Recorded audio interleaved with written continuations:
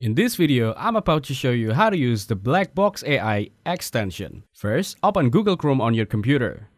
Now, in the search bar, type Blackbox AI extension and press enter.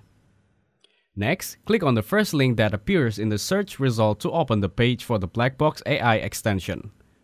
Once you're on the page, click on Add to Chrome to install the extension. Then, a pop-up will appear. Click on Add Extension to confirm.